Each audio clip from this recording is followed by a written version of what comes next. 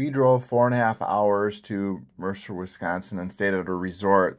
The resort was mainly just a bar and grill and a motel that was off to the side. I didn't plan on filming anything on this trip, but my buddy showed up with an almost brand new snowmobile. I got to ride it, and first thoughts were that it seemed decent for someone that wants to get out and enjoy winter. So we did an impromptu review on it. I started getting my phone out to film the scenery on my Google Pixel. I didn't have my GoPro with me, unfortunately, but the Google Pixel seems to do just fine in this situation. The snow-covered trees are really a sight, and the video doesn't do it justice. Brandon and I traded sleds for a short time. His cousin and uncle were driving short-track Indies, which was his reason for purchasing one. Brandon's is, however, a 144-inch track and is a 550 fan-cooled.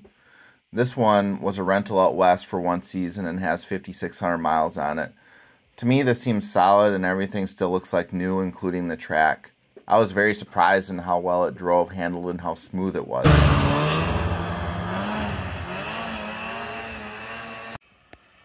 I threw it into some corners on the trail and it seemed pretty stable. We took it out on the lake and it seemed to do pretty good there too.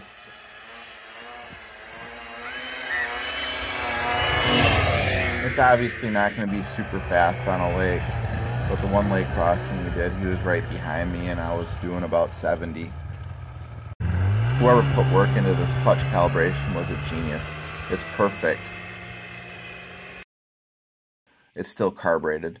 So this is about as simple and smooth as it can get from an entry-level ride.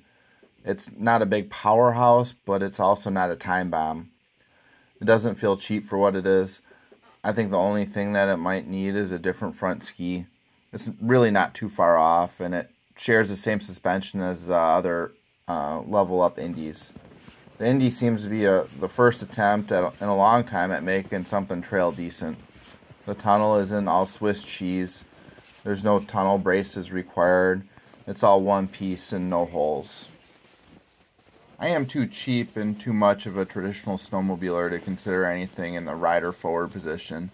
If I didn't know any better, this Indy would be something I would consider if I didn't already have a sled. I have plenty of fun ripping around on my old sled. It's just nice to be out on the trails.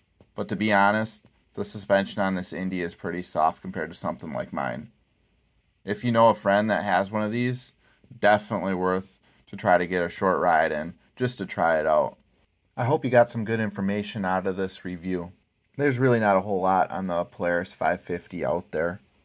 Please go ahead and check out some of my other videos that I have posted. If you like this type of information, please subscribe and maybe we'll see you next time.